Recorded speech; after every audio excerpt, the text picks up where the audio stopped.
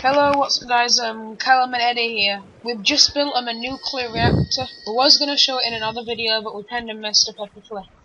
And we didn't want to have to redo this about 3 times, so... yeah. Mostly misclicks on blocks. Here is an empty MFSU. I'm just going to show you what the reactor's inside is like. If you want to copy this, then feel free, like... I think...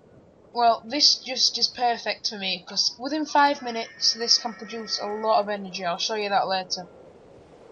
So, I'm just going to leave this up a few seconds while you... if you want to pause the video, you know, you can just copy this. Sorry about the fan, by the way, guys. It's really annoying. So, right, now what I'm going to do is... It's his laptop, it is evil. Yeah, my laptop is evil, if you say so. So now I'm going to show you... hang on. Start. So if I edit start, this is what happens, right? So after a while, yeah. So basically, it starts off saying 5 minutes remaining. Yes. As soon as the redstone in the back turned on by the edit startup, then all this will go past, and after 5 minutes, it'll tell you that it's finished, and then it will turn the reactor back off again to leave it to cool down. So if I edit startup, the reason why the reactor's not going off at the minute is because I've set the redstone to, you know, power the nuclear reactor. Sorry, I cannot think of anything, guys. So it's set to power the reactor. So if I show you now, as I've showed you already, we have an empty MFSU. So I'm just gonna like pause the video for now, and then I'm gonna show you what it looks like. So I'm just gonna start it. 5 minutes remaining. It's starting. It's filling up. Look at how fast that is filling up. So if I walk in there now,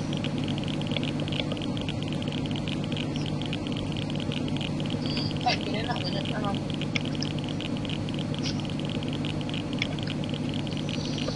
Yeah, 69.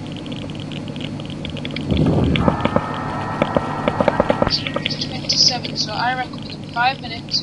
Right, so.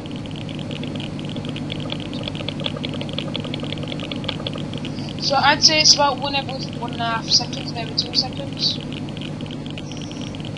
So after 5 minutes, we should have plenty of power and it shouldn't be too hot. So I'm just gonna pause the video right here a minute. Oh yeah, and guys, and we're back. So let's just check this. We've got.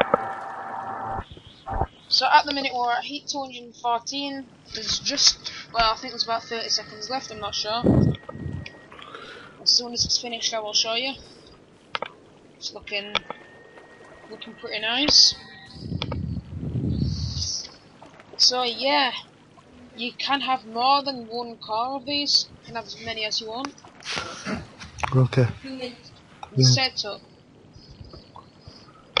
That's the nutshell. Like the setup, all you have to do is just make sure that there's a heat disperser leading to a coolant cell for every uranium cell you've got.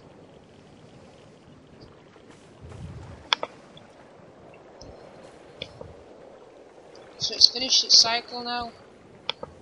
Its heat was 246 the last time I checked. I was checking while you guys was away, if you can't tell. So at 214, that means that we can set this off.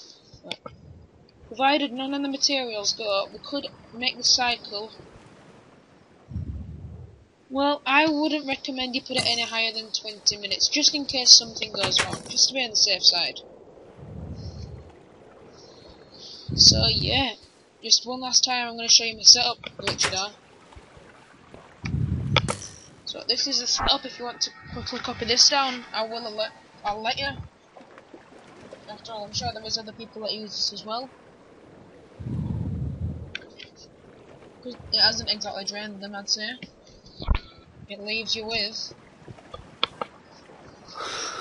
720,000 power. So yeah. Yeah, also, just a quick note, like, if you do end up copying down the start code, you cannot open the door without like a switch until it's finished. So yeah, I think I'm just gonna end the video here. So goodbye guys and peace out.